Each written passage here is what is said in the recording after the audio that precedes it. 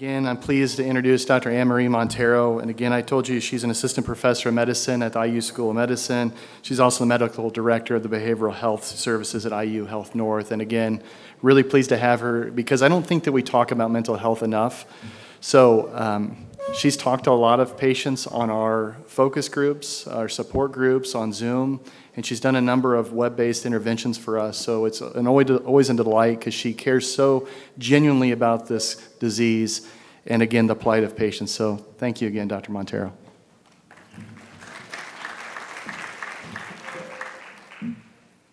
Thank you, Dr. Lammert. I am challenged height-wise. Hopefully had a good balance here for you. I know after lunch it's exceptionally hard to sit and be still for another talk, so I wondered before we begin if everybody wants to, if you are interested, you might want to just stretch in your seats, just give your body a chance to reach for the stars and lean to both sides. Feel free to stand up and move around, shake it out, get your body ready to take in some good information. This is so important, and I'm deeply honored to be here with you today. So hopefully I will be able to navigate this smoothly. I have poll questions. I was delighted Dr. Lammert had, and his whole team, thank you to Aaron Anderson as well, for getting us set up with the poll questions. I'd rather this be interactive. I'm going to try to move quickly past the parts that I think might be a little less interesting, but just important context so that we have time for some discussion, I hope, today. But it's an honor to be here. I've been in practice almost 20 years. I am a health psychologist, which means I work at what I think is the most interesting intersection in the world of the mind-body connection. So psychoneuroimmunology is a fancy word that means that place where our consciousness comes into contact with physical manifestation in the body. And we have all kinds of interesting interactions there. And where those interactions occur, we also have the potential to harness that synergy to help improve our experience. So we'll talk about some of the connections today that relate to mental health symptoms as well as physical symptoms and common side effects or common symptoms of autoimmune hepatitis, but also ways to help harness that interaction for your benefit to try to make the best of your circumstances and help you feel empowered to move forward. Okay. So briefly, I have no conflicts of interest to declare. Oh, Craig, let's see.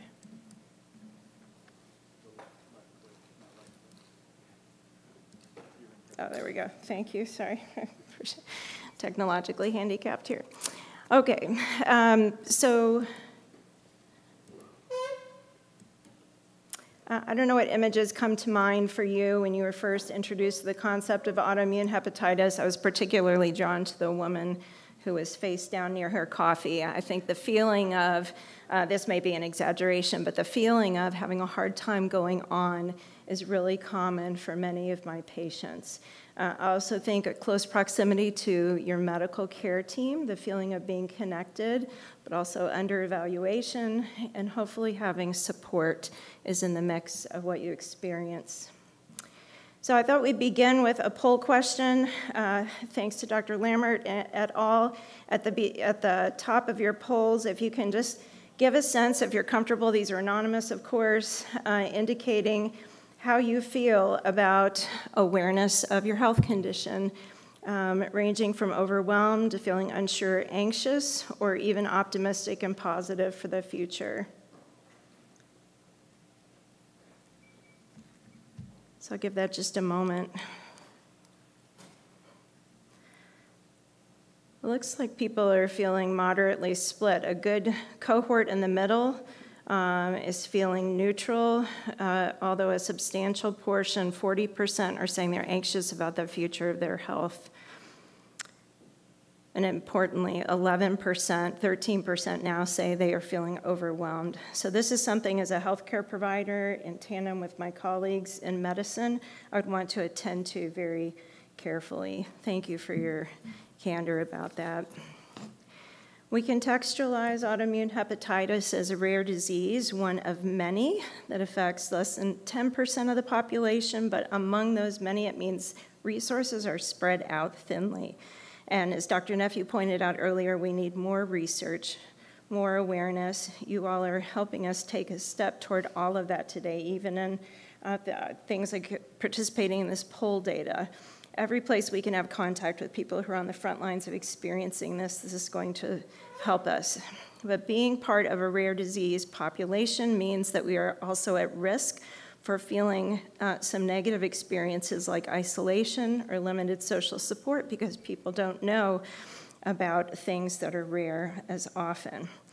So I would put this conversation in the context of a discussion around wellness with recognition that it has multiple dimensions, physical wellness being obviously a critically important part of that. But I would emphasize there are other dimensions that we can also access and help support patients on, and think of this as a proactive state, not just like the absence of disease or absence of distress, hopefully, but something that's above and beyond that that we can help people aspire to and hopefully achieve. So I'd like to ask about how overall, before we get into the nitty-gritty, autoimmune hepatitis has affected your lives, ranging from a significantly negative or somewhat negative way to minimally or being even unsure or having positive effects. There's something called post-traumatic growth that can occur even with severe diagnoses like cancer. After people have experienced negative health symptoms or even sometimes devastating experiences, they can emerge with a very different emotional outcome that they say sometimes has spiritual, like silver linings. So I included that as a way to acknowledge there can be a range of reactions. And allowing that for a moment to come in, it looks like the vast majority is saying a somewhat negative impact from autoimmune hepatitis at 53%. But if we include a significant negative impact, we're up into the 70s. So there's a vast majority of people who are indicating there's something really heavy about this condition that has affected them. We'll get into the details of your experience here as we proceed. Thank you for that feedback. I would ask about or let's go ahead right now and ask about the details. Back to that wellness wheel that I had the dimensions outlined. Could you all share, please, your top 2 areas that it's affected you? Physically, quality of life. We know Dr. Lammert's research has helped us understand a lot about the ways that's been affected by autoimmune hepatitis. Psychological symptoms, relationships, or the impact of fatigue, the ability to do things that you want to do. So it looks like physical wellness is by far the top factor at 45%. Are you all able to see these numbers as they come in as well? Okay, great, so I don't have to narrate that. So that I would just acknowledge is heavy and not unexpected. But I'm noticing as well the relatively low impact on relationships. That speaks volumes to the social support infrastructure that you all already have in place, and hopefully the medical and other ancillary healthcare team support that you may feel. So with that, we know that there are significant factors that impact quality of life along those dimensions, including even when disease is technically under control, we expect, and the research shows that quality of life is affected by autoimmune hepatitis. If we go to that next question and ask you directly, has autoimmune hepatitis affected your quality of life? I'm seeing at least somewhat for the majority of people, and if we include significantly, that's almost 83%, no, 80, gosh, almost 9, no, over 80% of people. That is a heavy majority of people who feel that this has changed their lives. And Fatigue can be a central component, as many presenters have identified today. There's a lot of ways to slice and dice the symptoms. One division is along central versus peripheral lines, but either way, we expect that fatigue and joint pain are among the symptoms that can contribute heavily to quality of life challenges, and then that impacts us in terms of behavior and what we're able to get done. I heard people talking earlier on the patient panel about how to manage fatigue when that affects things that they would like to do. And some people were saying what we clinically call pacing, that they try to measure their behavior, kind of like spreading out icing on top of a cake, making sure you have, don't spend all of your resources in one area. If you do, I tend to find patients will have like a boomerang kind of pattern, or like a seesaw that's spread out. If they overspend, then they will not only tend to feel depleted energy-wise, but it has mood impact. And usually they're fairly not only exhausted physically, but also emotionally. And that tends to lower, of course, your activity, but unfortunately it also impacts sleep. And so we tend to have sort of a cyclical pattern that then occurs. If it disrupts sleep, you can guess what that does to mood. Many of you may know this firsthand.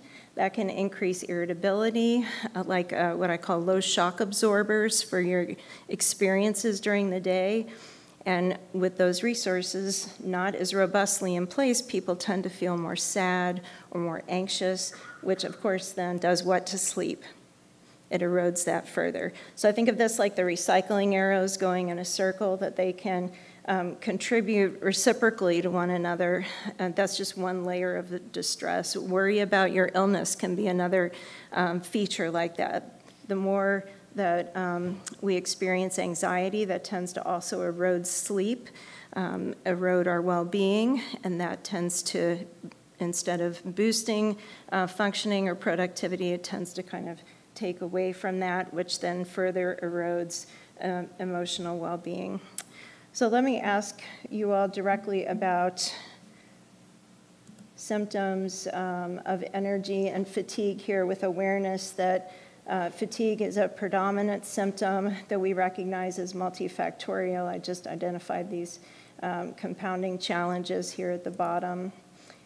So if I ask you all directly, if you can help share your experience, I'm imagining the majority of people will land on the heavy or debilitating side, but I appreciate being aware of what your experience has been like.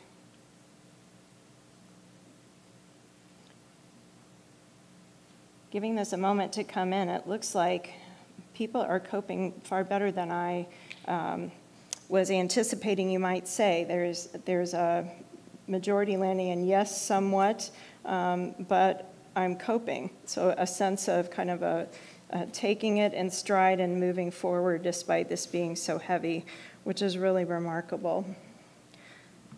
While we're responding, let me ask immediately also about pain.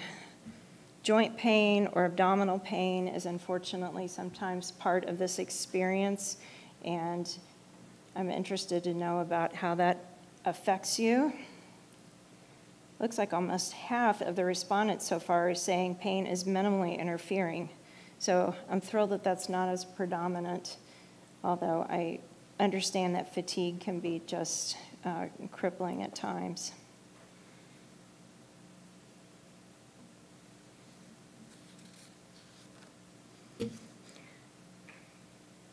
So that's remained close to 50%, giving that a moment to come in. So that it sounds like fatigue is by far the greater physical symptom challenge. So let's shift to some more traditional psychological symptom focus here.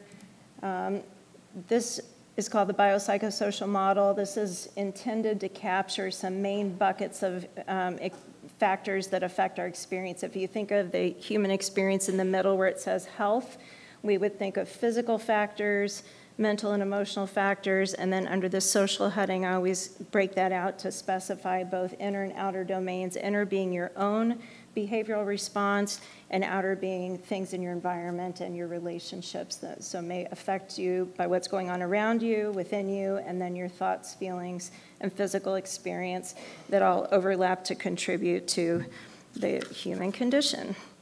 So with that, we know that there's significant risk of distress, again, especially given fatigue and quality of life factors. There are numerous studies that have already established that patients are more at risk for both anxiety and depression when they have autoimmune hepatitis, again, even when physical disease state is relatively controlled. There's a higher risk, by the way, for women. And the studies have ranged in identifying the rates of anxiety and depression. This particular study that I cite here at the top had a much higher threshold for identifying depression. They used on the PHQ-9 a score of 15, which is near the ceiling. So that qualified as moderately severe symptoms, which were present remarkably in 60% of patients. Let me slow down for a minute. That means 2/3 of the people who had autoimmune hepatitis that were surveyed, and this was a robust study, had moderately severe symptoms of depression. That for sure merits our attention and treatment. And about 2/3 of them were severe enough to warrant being offered a prescription. We would always want to offer that in tandem with psychotherapy as well, clinically. Anxiety in this study only ranged in the 20% range, but I suspect that it is likely much higher if we include focus on health-related worry. Sometimes phrasing around anxiety tends to be kind of specific for people, and we want to be sure to be encompassing enough to include not only explicit worry that might make independent definitions for anxiety, but health-related worry tends to be take many forms when we have medical challenges. So that can range from feeling like I don't know enough about my condition or not knowing what my results will be before labs. There tends to be an increase in worry, understandably, before testing or medical visits. But sometimes in the long lulls between visits, there can be increase in worry. Some patients tend to cope better when they have less contact with the team. They can kind of recover and gather their resources with their own social support system apart from the medical network. Other people do well when they have close contact with their providers and they can get information and hopefully reassurance and honest feedback about wherever they stand. So I would just add, as Dr. Nephew described before, we know that this condition predisposes people to more distress than other conditions in the autoimmune family.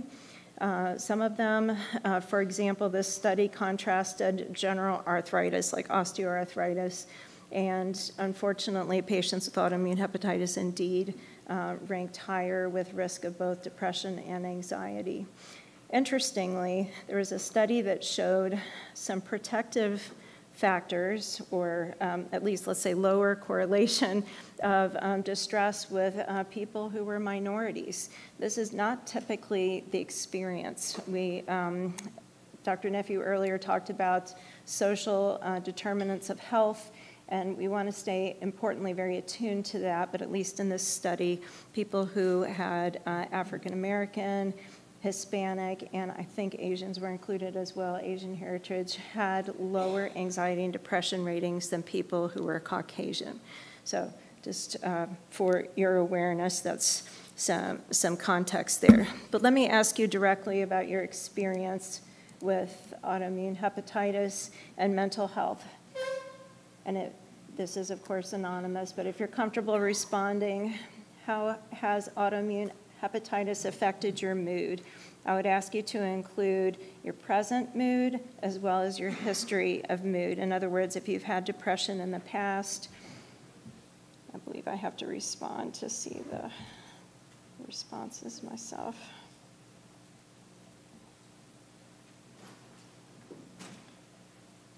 So it looks like people aren't endorsing disabling experiences, thankfully. but there is looks like kind of a split between somewhat of a challenge and minimal challenge. So I'm delighted to hear that that's not as heavy for everyone, but it sounds like that's somewhat present for at least the majority of people who responded. And if you go 2 questions down, it looks like this got slightly out of order, but if we ask about anxiety, I think this maybe got left out of the slide, sorry, but I'll just talk through it. If I ask about how autoimmune hepatitis has affected your degree of worry or anxiety, including health anxiety, I'm seeing an even greater majority indicating somewhat they have experienced anxiety, but they feel they're coping. I'll give a moment for that to come in.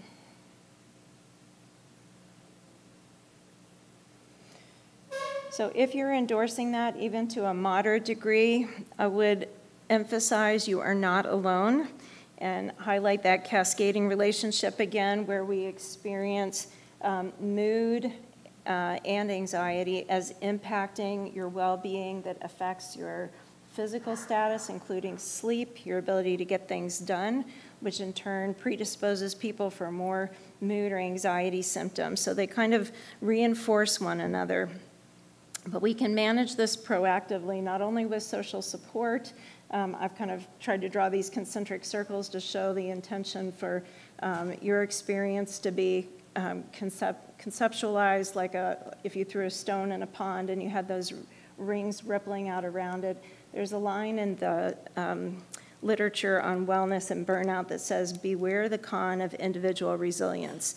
That's a fancy way to say the onus is not on you to cope with this alone. We expect the onus is also on healthcare providers and the larger community, in addition to your own private network of social support to come alongside you in this journey to the degree that you want to have them there. But it's our responsibility to make sure that that's offered, in my view. So with that, we want to appropriately bring that support alongside you, but also look at ways that we can intersect with social support that's beneficial for you. Social support is complicated because, as we mentioned at the beginning, this is a rare condition and lots of people don't know a lot of detail about what autoimmune hepatitis means. And one of the patients, I think Brooke said it very well when she said people skip hearing autoimmune and jump to focus on hepatitis. And that carries a lot of stigma for a number of people. I think they have implication or expectation that that may connote either contagion, like they might get it, or alcohol abuse, that they have associated that mentally, which is unfair and inaccurate for autoimmune hepatitis, but it's also stigmatizing in ways that can be emotionally distressing. And so I think people avoid sharing out of fear that people may not understand what it is, but they also may prejudge. And sometimes people aren't comfortable disclosing about their health even if there weren't stigma, but especially in this case, that's a challenge. Another challenge that affects social support is aspects of what's called in the literature invisible illness. Some of the symptoms are not explicitly seen on the outside. For example, if you have a handicap tag and you walk on into Kroger, people, I've even seen this happen, people can stop you and say, why are you doing that? Which I cannot fathom the umbrage of doing so, but it makes people feel, I think, especially vulnerable when they have variable symptoms or symptoms that they're experiencing privately. They may or may not want others to know about, but they don't have that badge of exhibition of their symptoms on the outside. For example, with cancer, if people lose their hair, most people identify that with cancer and have kind of a script for what that means they are expected to do to bring support. In this case, people don't know what you're experiencing and they're not sure how they should respond. Pain is another pseudo-invisible sign like that can be tremendously disabling and variable, by the way. Pain isn't always the same every day. Fatigue isn't the same every day. But in that variance, when people see someone functioning, they may assume that that's how they feel much of the time. And that's not typical for symptoms to be super consistent. Or for some people, they may have patterns within the day that they, for example, may have more energy in the morning but wear out by afternoon or evening. But that's very individualized. And so people cope with this in a number of ways. I want to be mindful of the time, but briefly, some people tend to minimize their needs or keep them to themselves or defer them, continue to function in roles where they may have been very other-focused. Others may be open and asking for what they need with support, but often they report inner reverberations from that, like having guilt or anxiety. And so that's something I would encourage you to openly discuss with your social support network of resources. We have tons of research support to say social support is one of the best ways to feel better. Being connected to others in ways that are meaningful to you not only helps emotionally, but it actually has physical bearing. I mentioned that interaction of where the body manifests these intangible or psychological variables. It's one of the special resources that we know has protective resources for the heart, for the immune system, for the nervous system, et cetera. So we can enhance protective factors within our control. I think, Dr. Lambert, are we at the end of our time, or can we? Okay, so let me just briefly highlight, if you can be more positive and assert control where you actually have it, you're likely to not only improve your mental health, but you have a chance of improving your physical health outcomes as well. People do better when they manifest these variables as opposed to these.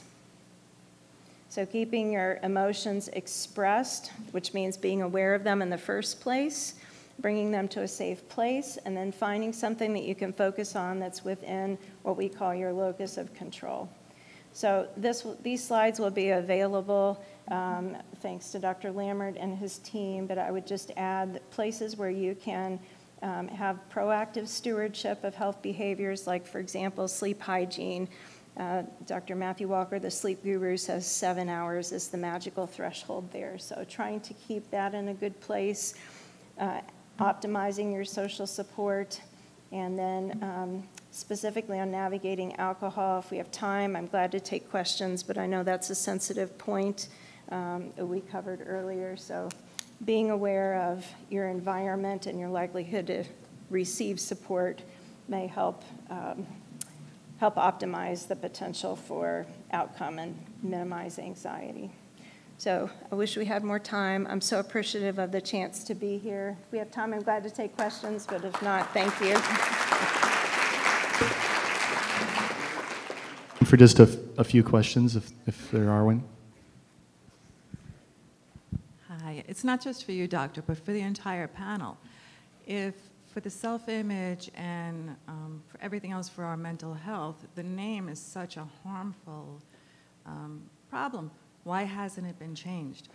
We do it amongst ourselves, and we call it autoimmune liver disease. Why can't the medical profession do that as well and get rid of that hepatitis, which will take so much off our plates? And I would acknowledge that stigma is part of the challenge, and add to that, it's within your control what you call this. First of all, it's up to you that you call it or don't share that. But if you do, you could say, I have an autoimmune condition that affects the liver, or I have an autoimmune condition. It is, no one is married to that language. So. Sure. Time to go for something else, you would check that off. And if it would just call something else, it would just be so. Yeah, people don't know what it is. I understand. Sure. Yeah, I appreciate the heaviness that reverberates along with that. I hear you loud and clear. Yeah, so again, just a sidebar, there was a recent nomenclature change for fatty liver disease. And when I learned the past few years of what this took to get this name change, I mean, millions of dollars, multiple meetings, patient leadership, multiple physician leaders, hepatitis is a dirty word, there's no doubt. This has been done in another disease, primary biliary cholangitis. It got rid of cirrhosis. It is feasible. It's something to think as a nonprofit, as we talk about unmet needs, it is something as an organization paired with patients that we need to attack. And again, we need to start thinking about that in the next 3 to 5 years, kind of what that plan and game plan looks like from an advocacy standpoint and what the leadership looks like to make that happen. So we hear you. It's not insurmountable, but it's possible. Dr. Weinberg is here from Penn. Maybe I can ask him. In terms of thoughts of a name change of a disease, is this a feasible thing that a national nonprofit could lead with patients behind it? Yeah, it could happen. I think there would also need to be a name that made sense to change to. So it took years to be able to change fatty liver disease to steatotic liver disease. But when I talk to patients about fatty liver disease, I have to explain to them what steatosis means, and I still use the word fatty. So it actually becomes very tricky. And so name change is possible, but there'll need to be an alternative name that encumbers what we see on the pathology slide, too. So for the consideration of time, we'll probably go ahead and move forward. Thank you, Dr. Montero. We really appreciate it.